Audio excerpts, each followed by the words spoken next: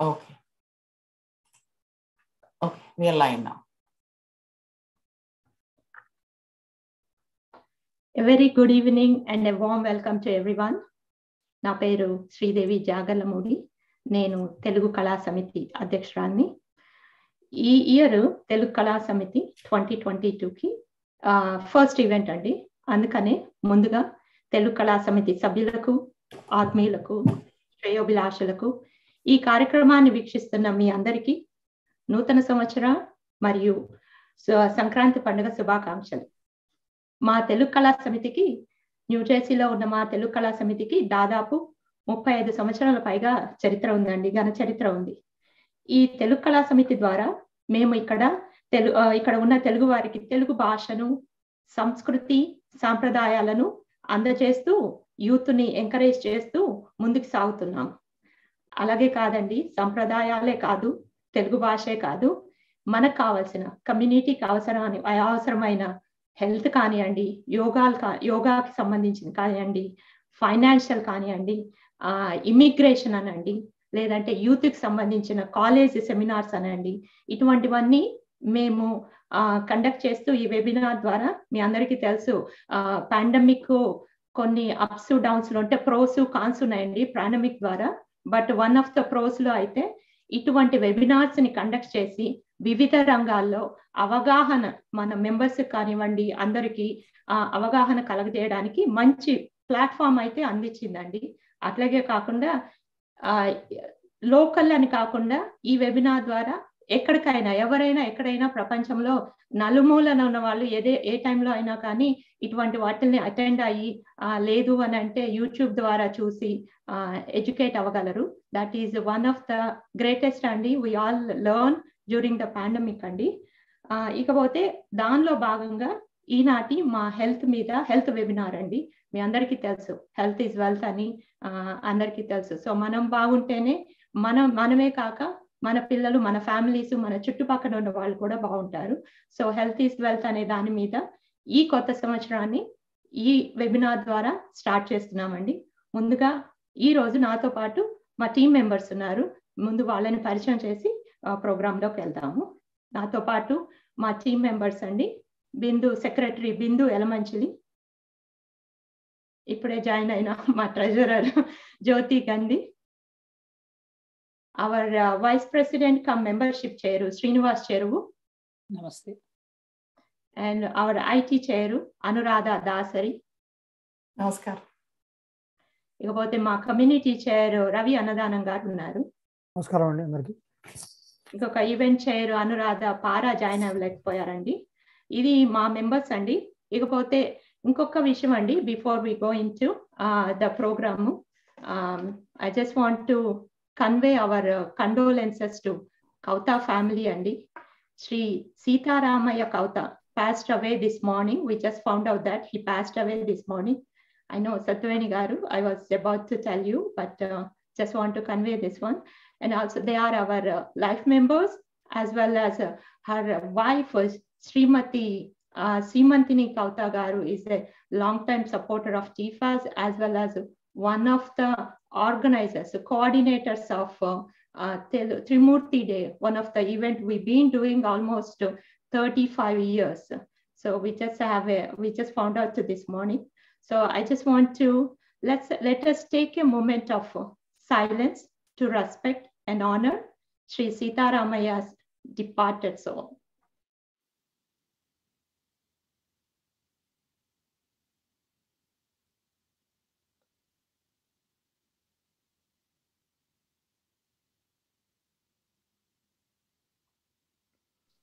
Thank you, everyone. So now let's get into our program. Just want to couple of Zoom rules. I just want to mention it. Now that this session is live on YouTube, I think in the chats, we just shared the YouTube link. If you want to share with your friends and family, please feel free. And if you are not the presenter and you are not talking, please mute yourself.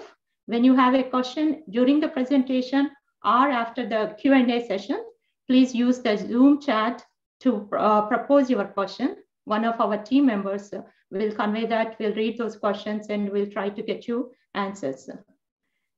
That being said, today's webinar, our moderator is Satveni Rao Garu. Satveni Rao Garu also is our life member. Not only that, she's our past president, one of the women past president, and she's also a doctor for herself. That being said, Satveni Garu, welcome, and please take the program. Thank you. Namaskaram andi. Na peru Satyaveni, and I'm a radiologist, and I work at the East Orange VA Hospital as a radiologist and assistant chief of imaging for the past 20 years. And first of all, I think some of you know me from the past TFAS memberships and everything, cultural association, and also I was a president, as Sri Devi Garu said it. But and then I dropped out of sight after 2002 for personal reasons and family issues and everything.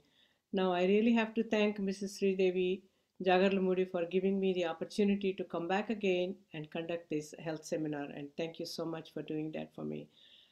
And as you all know that when we are in the 20s, 30s, and 40s, we are trying to come to this country and then settle down a little bit, make money, raise the children and everything, but we forget our own health issues. By the time you turn around, you are 45 or 50 years old, and then it hits you. You are listening to all these stories about he passed away, she is sick, and all that stuff, and then it hits you. By that time, for some people, it's too late.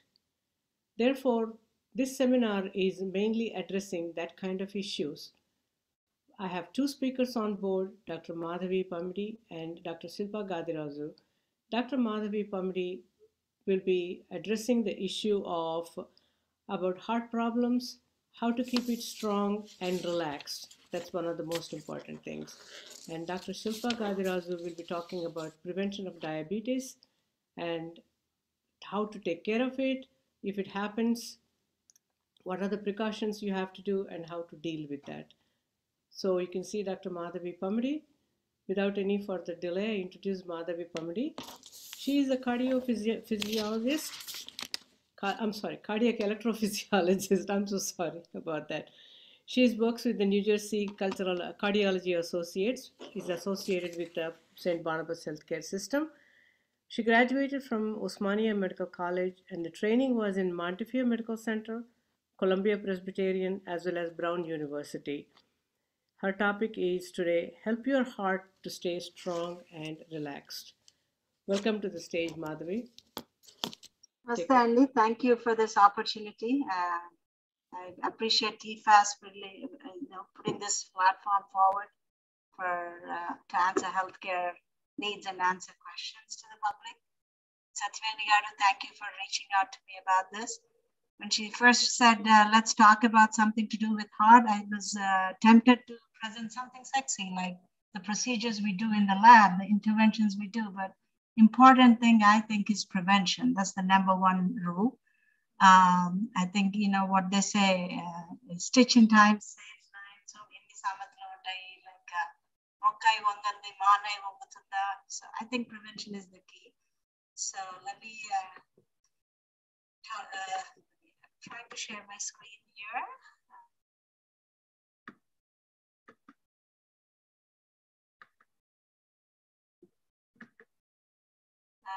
Did it come up, Andy?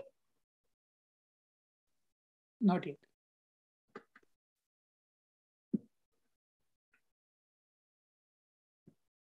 Sorry.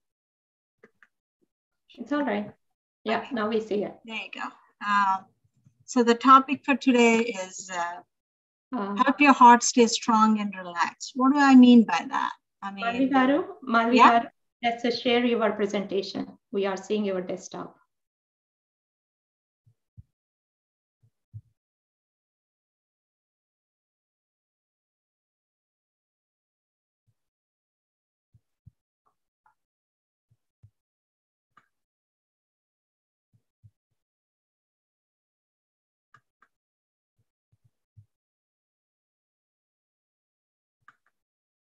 How about now? Yeah, good.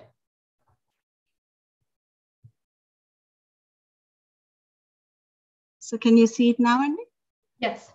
Okay. So why worry about your heart? Because heart disease is the #1 killer in the world across all races and men and women. About 30% die from heart disease this day and age.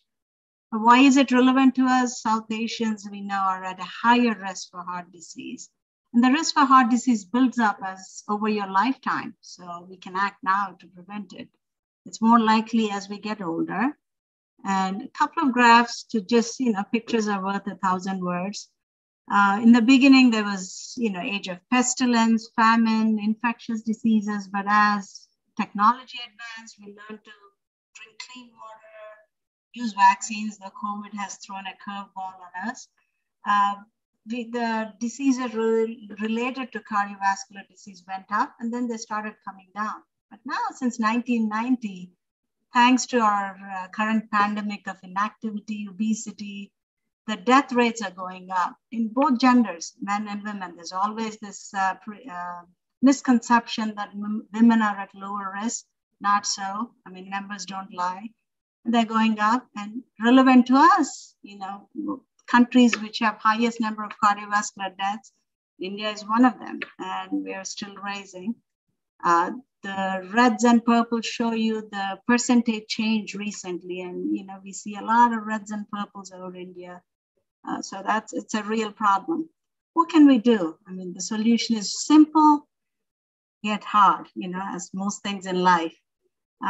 Healthy lifestyle throughout the life. If you don't take anything else from my presentation, this is the key. Try to live healthy every day, starting now, forever.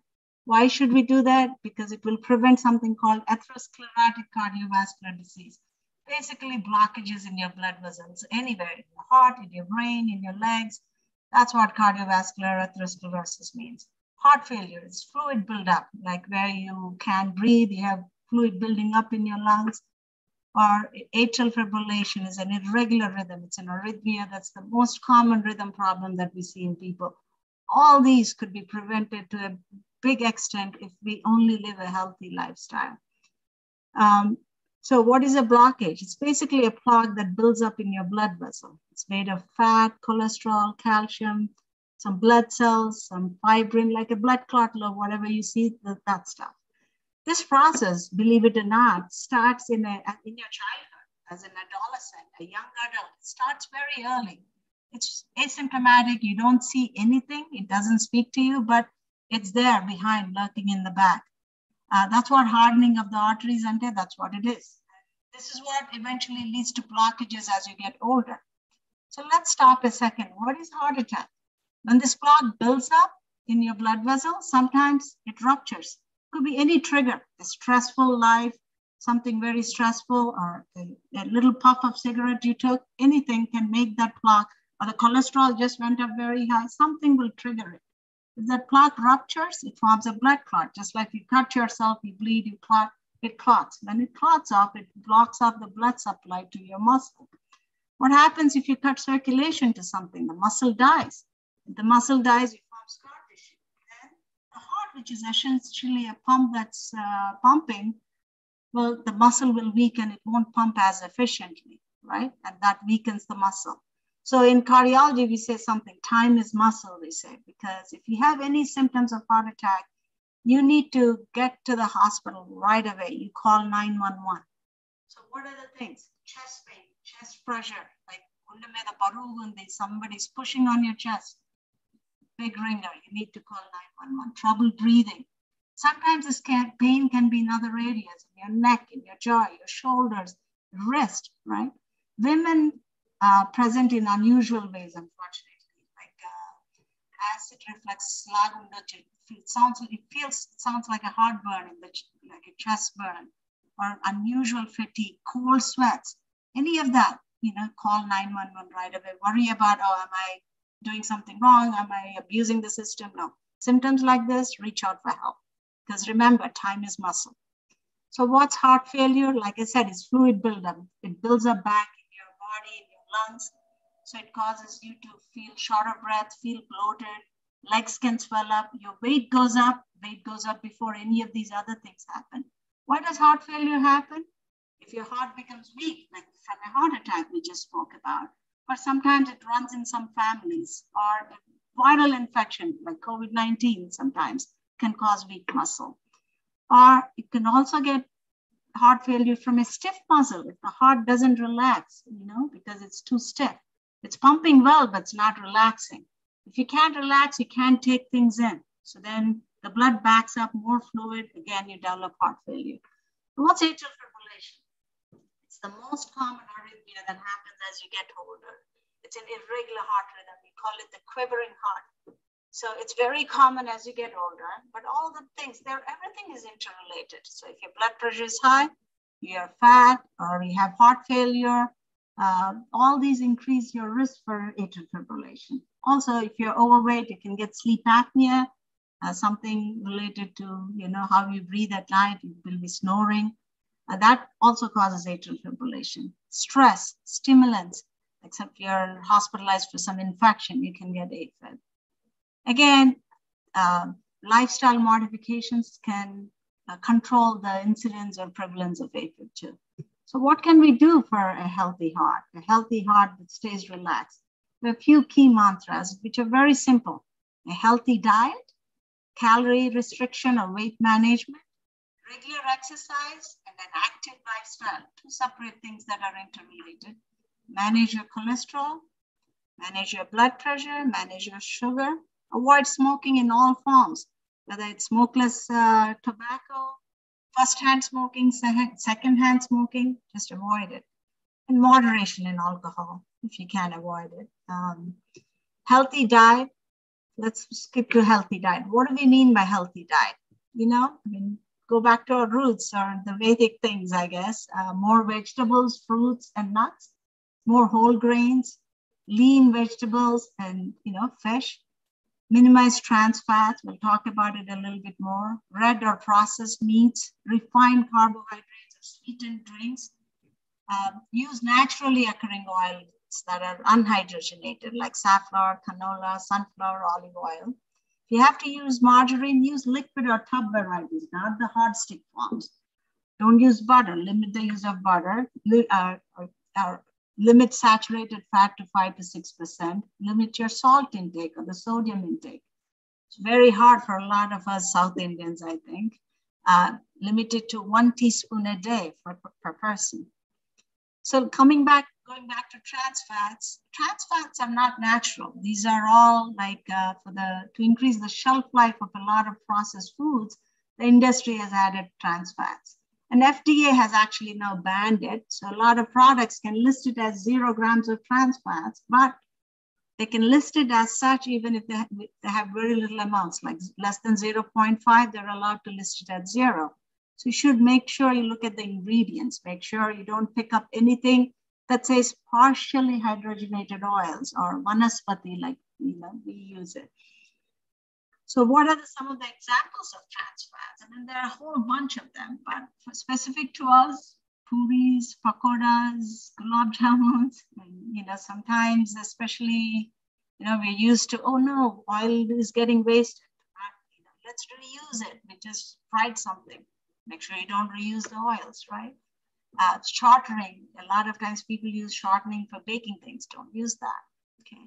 So a bunch of things that you should avoid, baked goods usually tend to have more trans fats too, especially if they have that unhydrogenated oil. Partially hydrogenated oils. Are all fats bad? No, some of them are good for you. The omega-3 polyunsaturated fat acids, we call them TFAS. These are the ones they reduce inflammation, I don't know the right. Yeah, they reduce the body getting angry at you. The inflammation part is cut down. Triglycerides are a kind of fat that you see more with diabetes, or if you're overweight, it cuts it down. It lowers your blood pressure, makes you less likely to clot. It's a good thing, especially if you have that plaque, which can build up into blood clots on top. Reduces your risk for stroke. So what are some of the things that have these PFAS? Like salmon is good, trout is good. Usually in general, even among the kind of fish, the younger, the whiter fish are better, more like vegetarian fish. The bigger fish, which eat other fish, are bad because they accumulate the mercury, the BCPs, which are more carcinogenic. So stick to the smaller ones. So what if you're a vegetarian? So flax seeds, walnuts, canola oil, chia seeds, these are good, soybeans. So moving on to the next thing, weight management. I know it's not about body image, it's about your heart health, right? And you need to know two things, your BMI, that is your body mass index, and your weight circumferences. These are two main things. So how do you measure BMI? It's a simple formula, your weight in kilograms divided by your height in meters squared. That's your BMI. It has to be between 18.5 to less than 25 in most adults, 18 to 65 years of age. And your waist circumferences, it's a little smaller for us Asians. We lose our there too. For Indian men, or Asians actually, it has to be less than 90 centimeters, and for women, 80 centimeters. Again, you measure it around your belly button level. After you just, with normal breathing, just breathe out regularly and measure it at that time.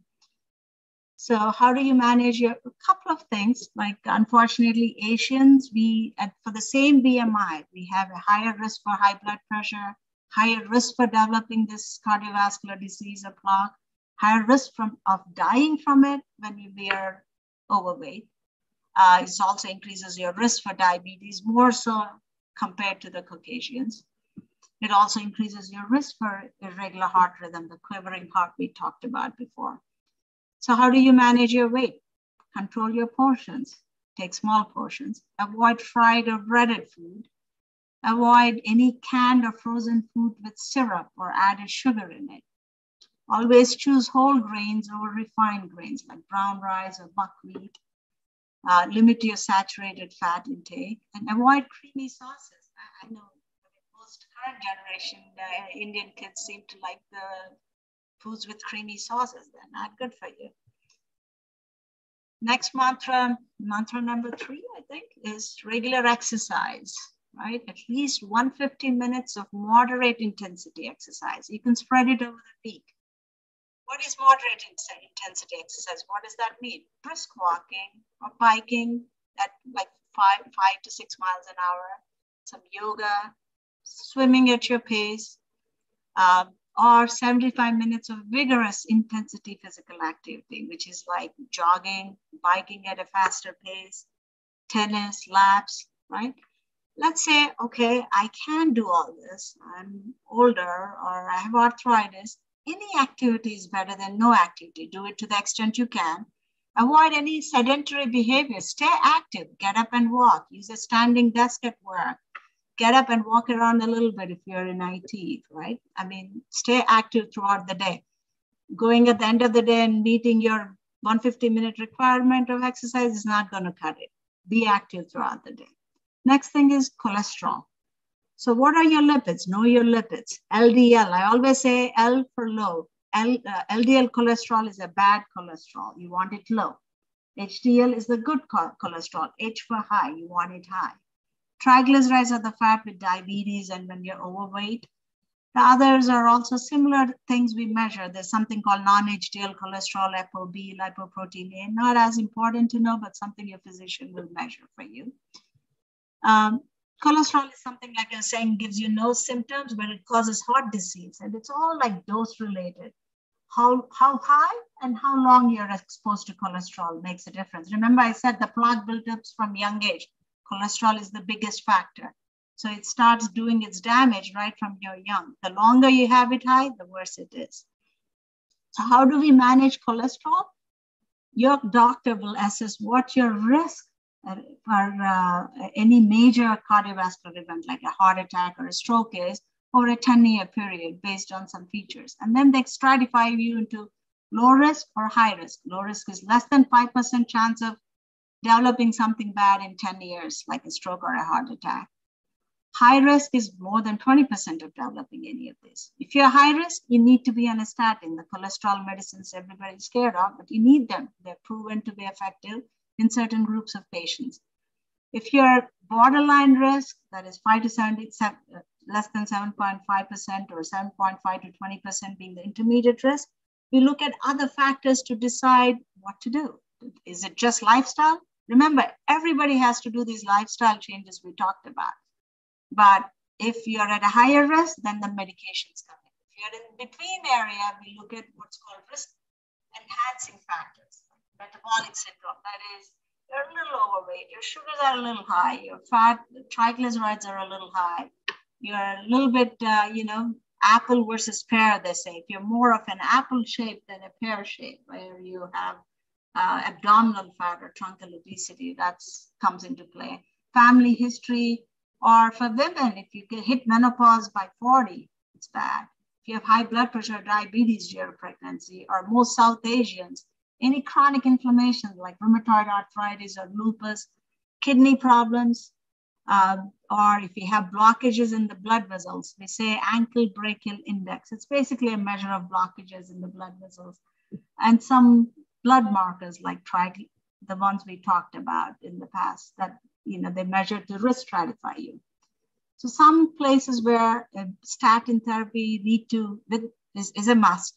If your cholesterol is very high, that LDL, L for low, I said, if that's over 190, no matter where you are, what you're doing, doesn't matter, you need to be on the statin right away. If you have diabetes in this age group, 40 to 75, why 40 to 75? That's the age group that is, studied. We don't know the data in people younger or older yet. That's up to your physician and you to decide, right? And then the risks we discussed just before. If the risk is sufficient enough, like if it's over 20, you need to be on it. If it's under 20% risk, then you decide with your physician, is it high enough for you to be on statin? If you already develop blockages, you need to be on it. Blockages in the heart or your legs, or if you had a stroke or a mini stroke, you need to be on it. Control your blood pressure. Again, heart healthy diet, losing weight, exercise, limiting your sodium intake, increasing your potassium intake, right? Limit alcohol. Alcohol can increase your blood pressure. Quit smoking, right? Smoking is bad again. All that will control your blood pressure, right? Again, we calculate the risk of you developing any blockages. If your risk is greater than 10%, or you have diabetes or kidney problem, we have a lower threshold to start you on your medications to keep your blood pressure low. You want best blood pressure, you want it below 120 or 80, right? If your blood, and even if your risk is lower, less than 10%, we still start medicines if your blood pressure is over 140, over 90. Again, lifestyle changes in everybody. So let's move on to the next thing, smoking. It's pretty bad for you. I wish there's a ban on cigarettes, personally. It increases your heart rate, blood pressure, it promotes your plaque. Not only does it promote plaque buildup, it destabilizes it. Total abstinence is the way to go, because even less than 5 cigarettes a day can make your disease worse and cause a heart attack and death. Secondhand exposure is not good either. You need to quit. If not for yourself, for people around you and loved ones around you too. If you stop smoking, your good cholesterol increases right away. Your risk for heart attacks drops very quickly within the first 2 years. Risk for stroke comes to almost as being a non-smoker very soon. It reduces your risk for developing something called an aneurysm, weakness of the arterial wall, where the artery kind of becomes like, expands and can rupture and cause sudden death. It reduces your risk for that. It also reduces the risk of a bunch of other things like irregular heart rhythm, heart failure, blockages in the veins, where you get blood clots when you're traveling, kind of a thing. So very important to quit smoking. Alcohol, limited, moderation, less than 2 drinks a day in men and less than 1 drink a day in women. And my personal belief is even less than that if you can. If you have a weak heart muscle already, I really think you should avoid drinking alcohol unless it's a special occasion or something. Diabetes, I will really leave the detailed discussion of that to Silpa, but basically it's good dietary habits, regular exercise, medication if indicated, it's usually the metformin. There are other drugs that your endocrinologist will give you if you're not controlled after that. goal, it has to be less than 7. There's something that they measure called hemoglobin A1C. I'm sure you'll hear more about it later on. Something that came in recently, I want to take a minute to say aspirin for prevention of heart disease. Yes or no is a big question. Don't use it routinely if you're over 70. But if you have had heart disease already, a blockage before, or angina, blood clot anywhere, yes, you should stay on aspirin, not stop it. If you're at a high risk for developing heart disease and you're between 40 and 70 years of in that age group, you can go on aspirin if you do not have a high risk for bleeding. So it's something where you should discuss. In the past, people used to routinely take aspirin. Now have a discussion with your physician about it. And also do not stop it if your physician puts you on it without talking to them. So in summary, I have to say to you folks, your heart is in your hands. Adopt a very healthy lifestyle right now to prevent blockages, fluid overload, irregular heartbeat, to do all of these. Healthy diet, calorie restriction, weight management, regular exercise with active lifestyle, managing your fat, sugars, and blood pressure, avoid smoking and limiting alcohol are the most important things. Thank you. With that, I'll conclude my talk for today. And if you guys have any questions, I'm going to stop sharing this for now. Yeah, that was a wonderful talk, Madhavi. I don't know. Not sure. If I went over or we have time to discuss. No. That was great. We had a couple of questions. Sridevi Garu, can I ask, or you? Go ahead. Please go ahead, Satyavini Garu. Ask the questions related to Madhavi's. Right. The first question we had was, calcium deposit is shown in the CT scan recently ahead. What has to be done to take care of it? So let me share the screen again. How do I do that? All right. Calcium score is something where it's just a simple CAT scan. It measures the amount of calcium that is there in your blood vessels in the heart. And they give you a number. The number is between 0 to, goes over 400. And when do you measure it? I wouldn't recommend it being measured in everybody. Remember, we talked about risk less than 5%, greater than 20%, and the in-between group. Less than 5%, usually you don't need to check a calcium score unless there's those modifying risk factors I talked about, a family history of first degree relative dying at a young age. And then maybe you could, your risk over 20, no need to measure calcium because the treatment we already know. Is that intermediate group is when we measure the calcium score, where if your risk is between 5% to less than 20% range, that's when we measure the calcium score to decide, is this somebody where we need to do more than lifestyle changes? Is it somebody where we need to give you a medication for your cholesterol? So if you fall in that intermediate or borderline risk category, we look at your other risk factors, your diabetes, your triglycerides, your weight, are you smoking, all those, and we measure the calcium score.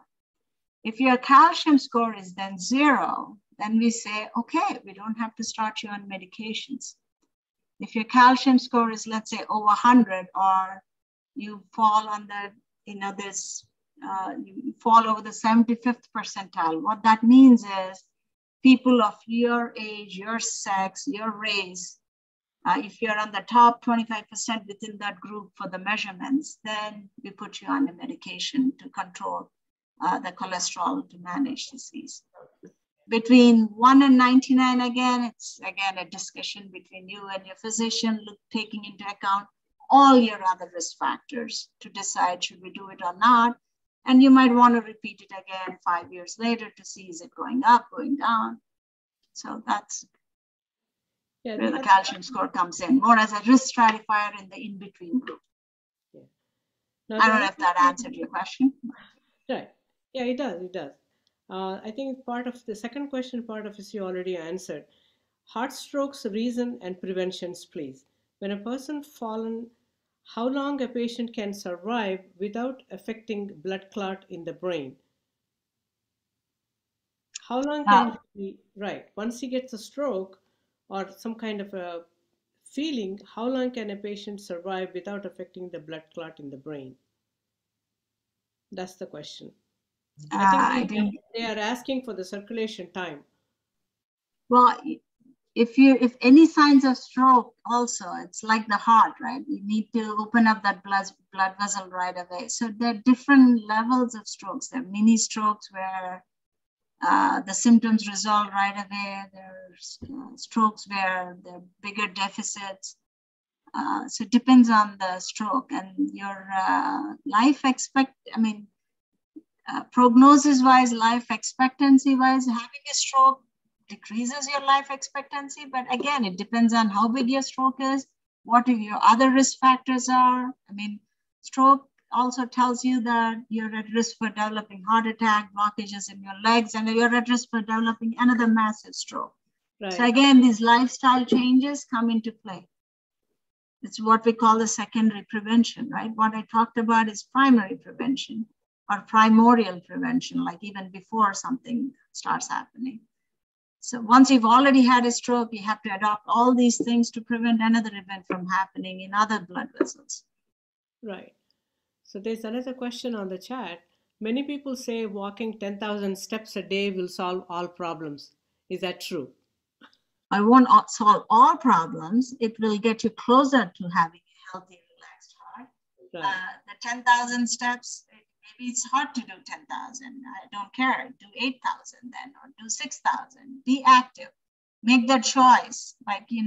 Take that extra step. Yes, steps do count, but it's not a cure-all. Nothing is a cure-all in the world. Anybody says there's a cure-all, it's not true. You know that. It's one of several things you can do to help your health. Sridevi Garu, questions are popping up. So how do we manage the time? You okay with the questions? Yes, we can take one or two before we move on to Shilpa's presentation. Okay. All right, Madhavi.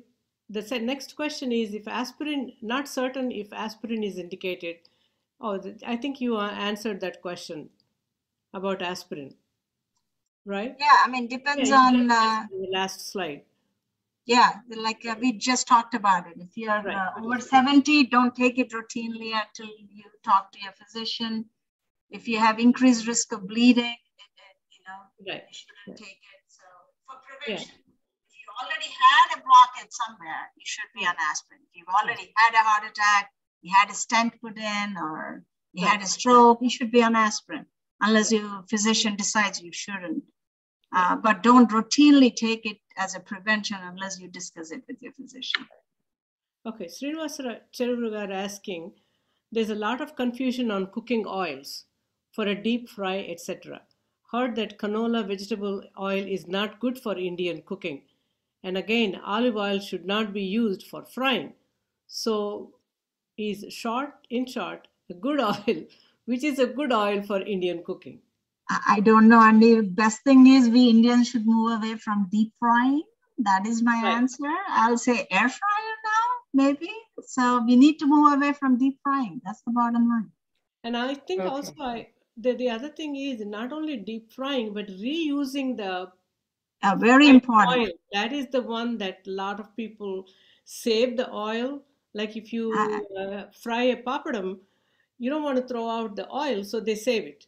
They save it and they save it. So you're using 4 or 5 times the already boiled oil.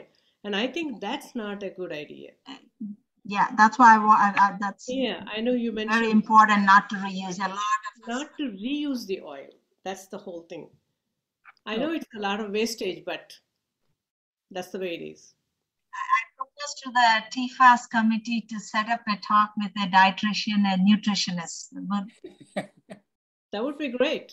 Yes. Sure, we'll do that. Okay, I think that's all we have so far, the questions.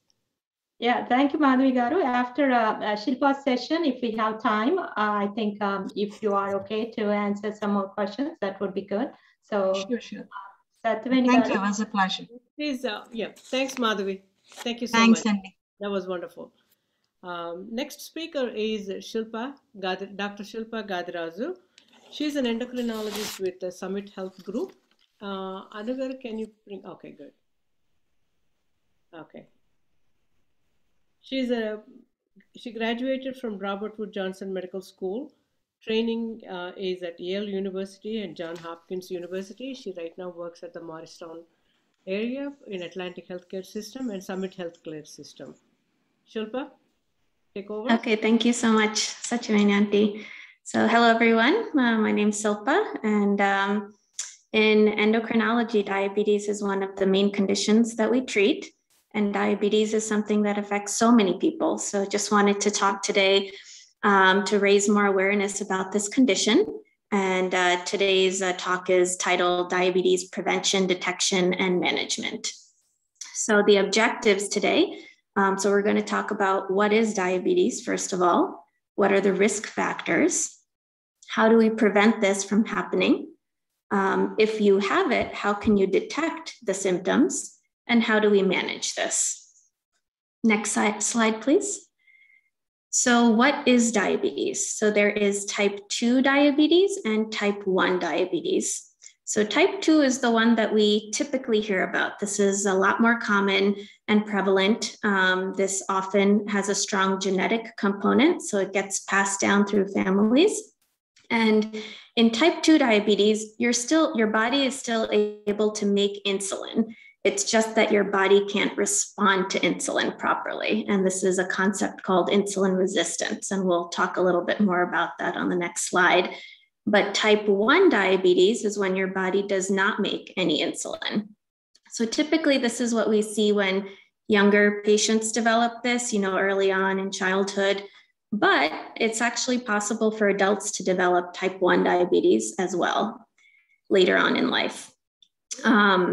In type 1 diabetes, obviously you have to take insulin, but we'll talk a little bit later that in type 2 diabetes, actually some people also use insulin. So sometimes it's a misconception that people think, oh, if you're on insulin, you're a type 1 diabetic, and that's not necessarily true. So we're going to focus more about type 2 diabetes on this talk because that's what's more prevalent and what we see. So what is insulin resistance? I talked about that concept. So let's talk about what happens when you eat. When you eat, something with sugar or carbohydrates, this gets converted into glucose or sugar in your blood. And when that is detected, your body usually should be releasing insulin.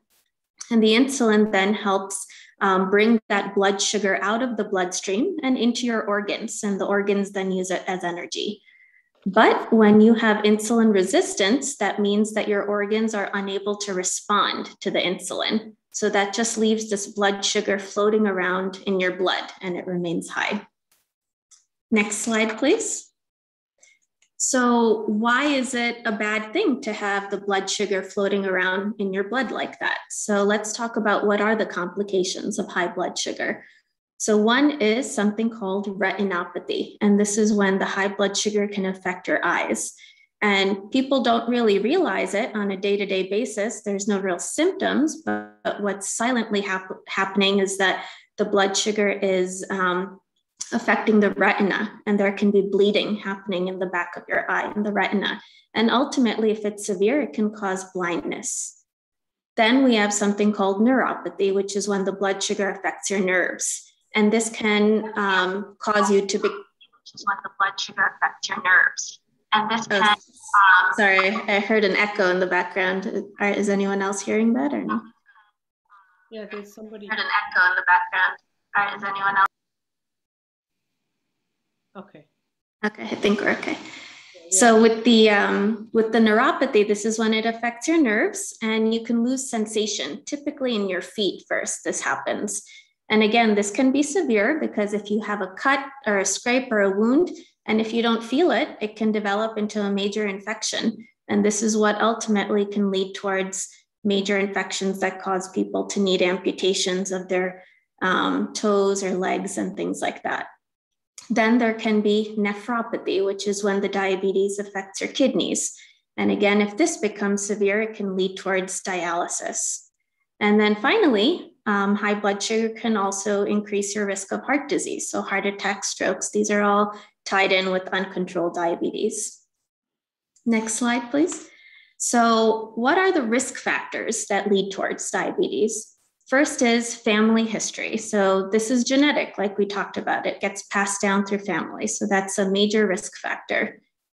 Then diabetes is actually sometimes more prevalent in certain ethnicities, such as the African American population, Hispanic population, and the Asian population, which includes us.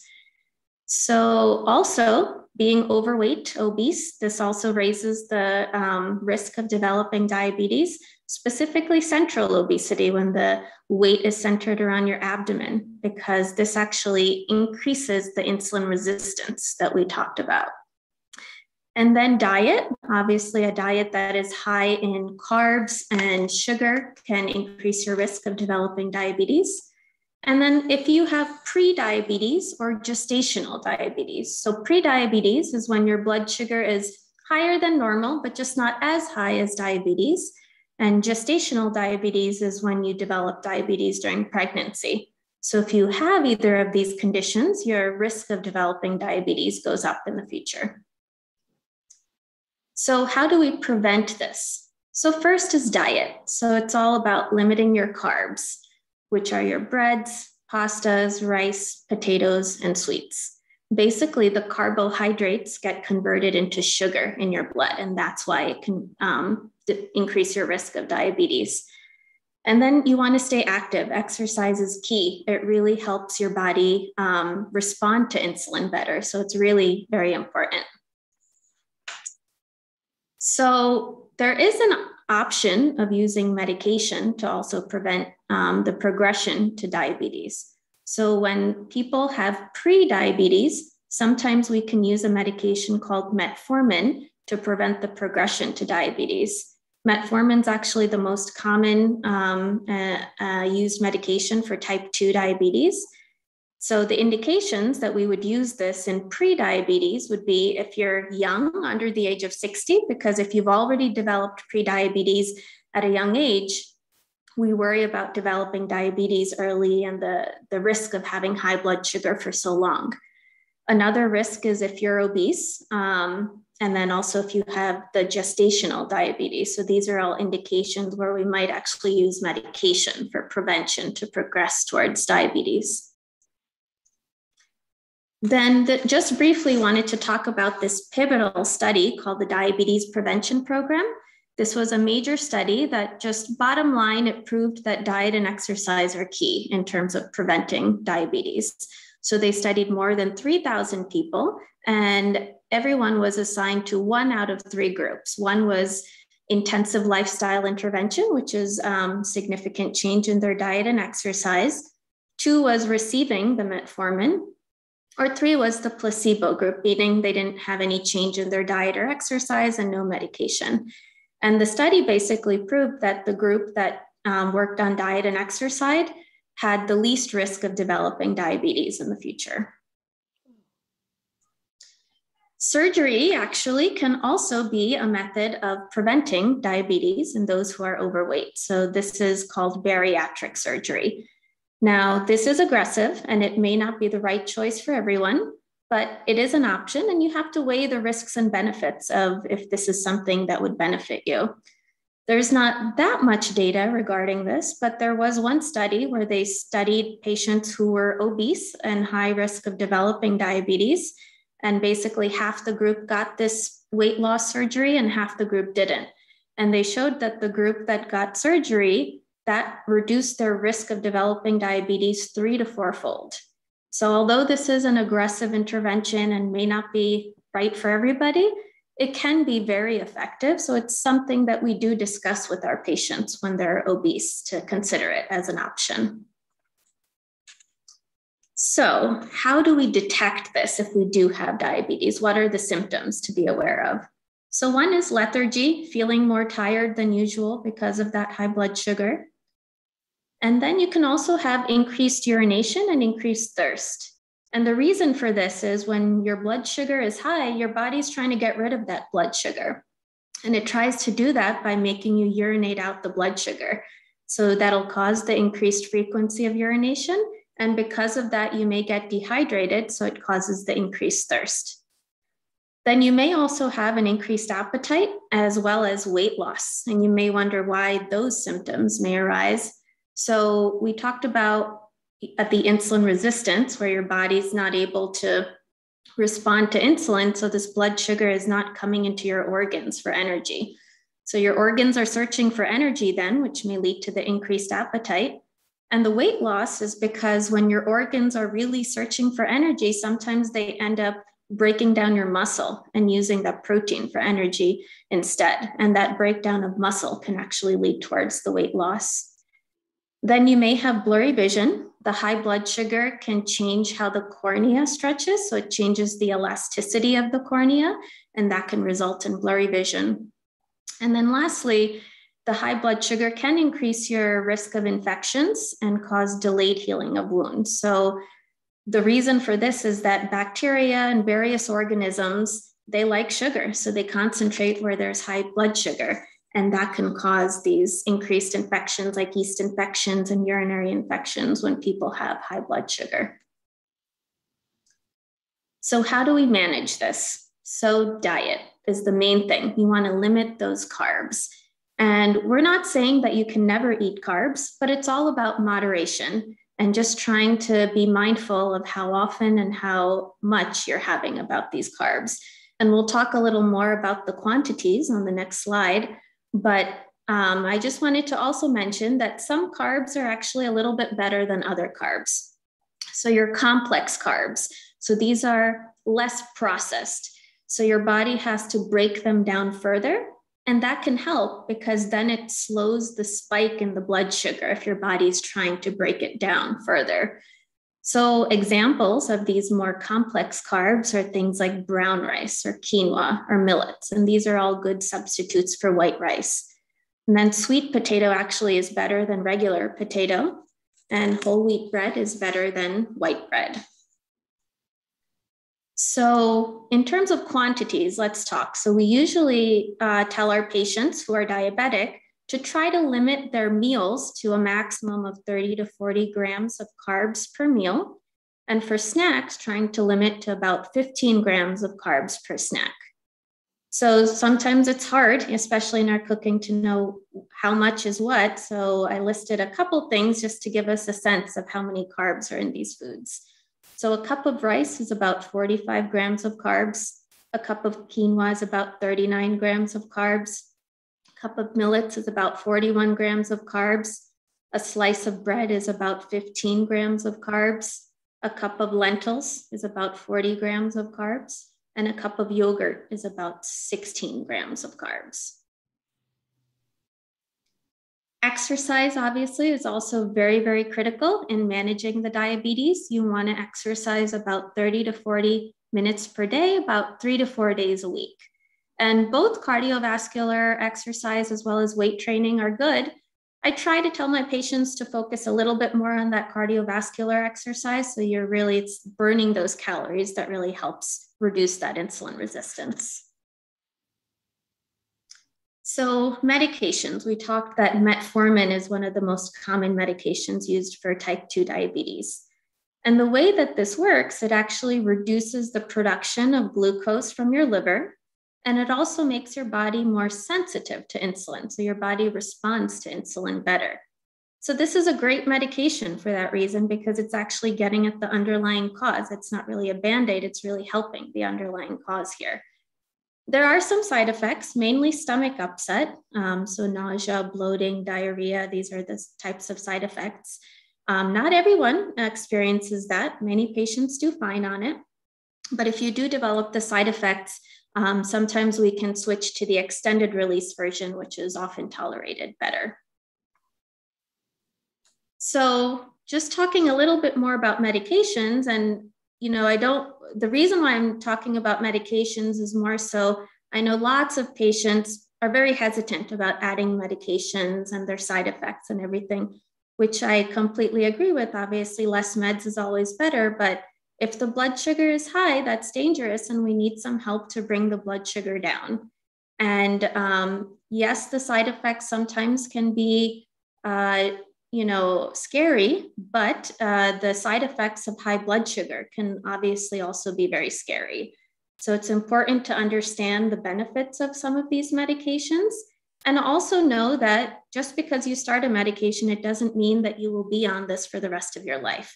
Many times, as people work really hard on their diet and exercise, I have been able to stop medication on many patients, or at least reduce the number of medications. So just because you start medications, it doesn't mean it's a life sentence that you'll always be on it. So that's the purpose of talking about these meds, just to make everyone a little bit more comfortable if they ever encounter this.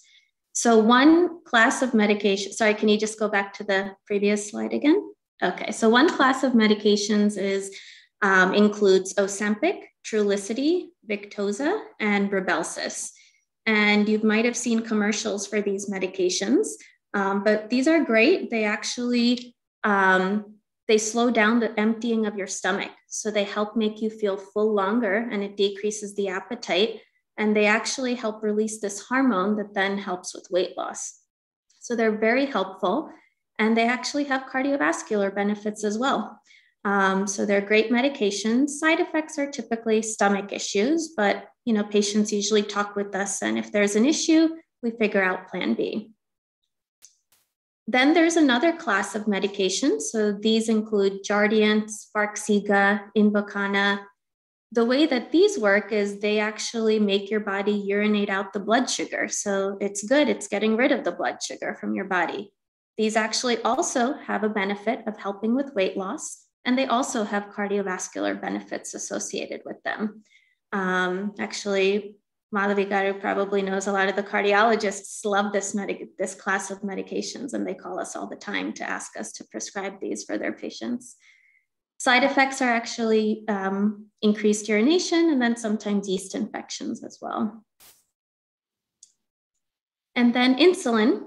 Insulin can also be used, as I mentioned, in type 2 diabetes. So the reasons why we end up with insulin sometimes is if the blood sugar really is very high and somebody's already on all the non-insulin meds and we have no other option, we do have to add insulin in that situation. And then sometimes some people try various non-insulin meds and they develop lots of side effects. So in that situation, we also go towards insulin because there's very low risk of side effects from insulin. And then finally, some people have advanced kidney disease. And when your kidney function is low, you're not able to filter many of the non-insulin meds. So then we have limited options for medication, and then we also use insulin in that setting. Next slide.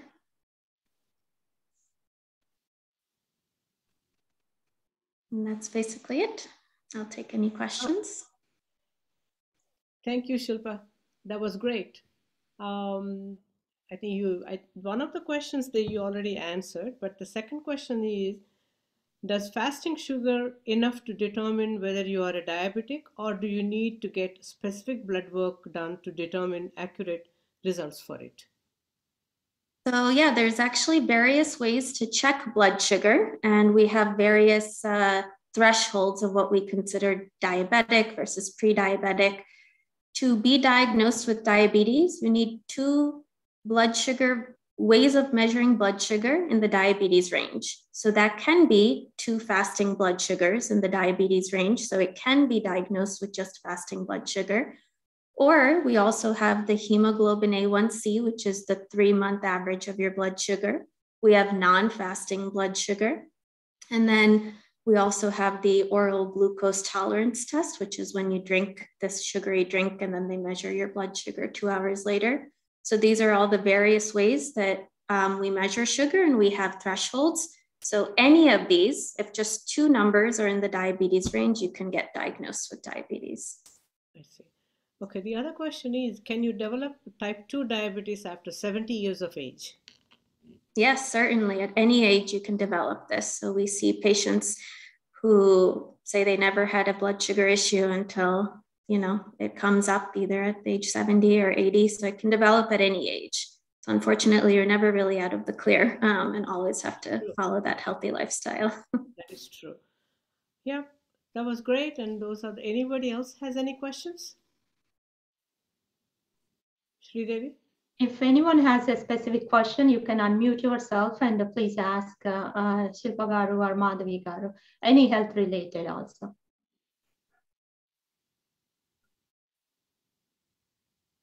So far looks like. I have one question, Andy. So looks like the carbs from fruits, right, would convert to glucose also, right? The fructose would convert. So what percentage of would that be converted? So that, okay, people can take more fruits instead of simple carbohydrates and all, right? Yeah, so it's not really like a percentage, but yeah, certain fruits just contain high value of sugar. And even though we consider fruits to be healthy, and yes, they are natural sugars, it's still sugar, unfortunately. So we still tell our patients that they have to limit some of these fruits that are higher in sugar, such as the famous mangoes in our South Indian community, pineapple, apples, grapes, bananas. These are all very high in sugars. Usually the rule of thumb is to try to stick to the berries. So your strawberries, blueberries, raspberries, blackberries, these are probably the lowest in the sugars from the fruits that are a little safer. Okay. Thank you. Dr. Suva, this is about HbA1c number. My primary physician says that the AMA keeps on changing the range from 6.1 to 6.8 to 7. So what is the reason? I mean, is it because of the studies done by patients that the range is acceptable, or the sample size is increasing? So can you please clarify what is an acceptable number? Yeah, so your goal for the A1C is to keep it under, once you have diabetes, the goal is to keep that number under 7%. And the reason being that they've studied that if you keep it under 7%, you're at very low risk of the complications that we talked about. So if you can keep it under 7, the lower you can get it, obviously, the better. But we also have to balance that with the risk of sometimes when people are on meds, there's also a risk of having low blood sugars, especially as people get older. So there is that balance. But overall, the rule of thumb is keeping it under 7% once you have diabetes. This is more of a statement, Dr. Shilpa Garu. One of the, at my age, I've learned that even now, as the main person who cooks in my house, pappannam is a very common thing, right? Rice and dal, right? I've always thought dal is like your protein, rice is your carb. But after recently speaking to a nutritionist, he basically said in a plate, you have like 1/3 rice, 1/3. That's like 2 carbs, really. Yeah. And what an eye-opener after listening to that we include mana papputo patu rice koda kada. So there's just so much carb that we're taking into our diet. Yeah, it's sad to know that, because it's a staple in our diet, but it's a protein, but it's a starchy protein. Right. So because of that kind of starchy nature to it, it does get converted into carbs. So yeah, that's why I included that in the list of the foods that I mentioned, since that's part of our diet, that a cup of lentils is really equal to a cup of rice, essentially, the amount of carbohydrates. So basically we have to eat only dal without rice. Yeah, all moderation. So if you have, it's all about just limiting the quantity. We eat a lot of vegetables, right? That's good for us in our diet. I think we should increase the quantity of vegetables. Like I see in some families, there's more rice and less vegetable. We need to change that. More vegetables, less rice. I have a question, Madhavi Garu. I know most of us go physical checkup yearly once, and is that that's enough for us, or what are other basic or necessary tests we should go and have it done in a certain age as we are progressing in age-wise? So anything you can add on? After 40, I think yearly check is good, unless you develop more risk factors, right? Let's say we talked about cholesterol management. Once you fall in that category where you need to be treated, then you'd have to be seen more closely. Depends on what it is, right? If you're started on a statin medicine, then we need to have your cholesterol checked again in 2 to 3 months time to see, is it effective? And then do you need to adjust? Then you'd have to be seen more frequently. But for purely prevention things, once a year is good enough to check things. And when you're under 40, it could be less frequent too. As long as your initial checkup is okay, you can see them in 3 to 5 years. But on average, once a year is pretty good for preventive healthcare, I think. As long as you follow the healthy lifestyle. Okay. It's really hard to do, even personally. I mean, I struggle with it on a day-to-day basis.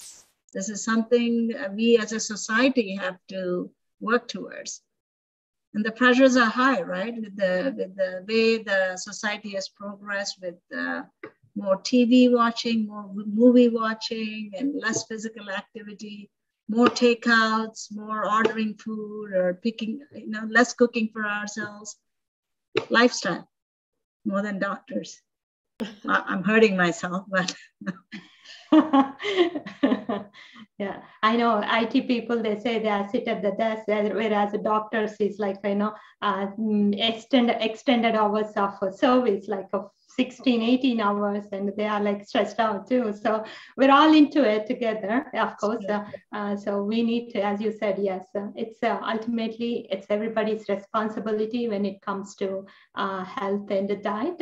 They have to, based on their lifestyle, they need to adjust to it and adapt, like, healthy lifestyle would be the better way to go for every one of us. So that being said, any other questions from the members and anything before we conclude the session? But we will, if no other questions, I would like to ask our Secretary Bindu Elementary to do the vote of thanks. Thank you, Sridev Garu, and thank you, Dr. Satyaveni Garu, for putting together a wonderful program for all of us. And it's very timely. It's very interesting on health and well-being. This is again, a reminder to take care of us. I learned a lot today, especially Corona time lo manandarki chala avasaramaina discussion. మనం ఉన్న పరిస్థితుల్లో lockdown start అయ్యి ఆ భయంతో బయటకు వెళ్ళకపోవటము, దాంతో మళ్ళీ doctors దగ్గరికి వెళ్తే మళ్ళీ ఏమొస్తుందో ఏంటో అని చెప్పి we have neglected taking up our regular health checkups and paying attention to our health needs అన్నమాట. ఈ వెబినార్ నేనేమనుకుంటున్నానంటే ఇది ఒక చిన్న reminder to think about our health, to think about our basics and take care of our health in all types of aspects. Thank you, Dr. Madhvi Garu, Dr. Silpa Garu, for carving out time from your busy schedules to share valuable time with all of us. And also I wanted to acknowledge our executive committee, Sridev Garu, our president, Jyoti Gandhi Garu, our treasurer, Srinivas Cheru Garu, VP membership, Annu Dasri Garu, our IT chair. Special thanks for doing an exceptional job supporting us technically. Ravi Anadanam Garu, our community chair, Annu Para Garu, our culture chair, who couldn't be here today. From our entire team, we also like to extend our condolences to Srimanti Garu and her family for their loss. Our thoughts and prayers are with them. Finally, special thanks to all who have attended today via Zoom and watched us via YouTube Live. Because of your interest and asking us to bring programs like this and your support, we're able to organize them for our community. ధన్యవాదాలు. నా పేరు బిందు యలమంచిలి, తెలుగు కళా సమితి సెక్రటరీని. ప్రస్తుతం సెలవు.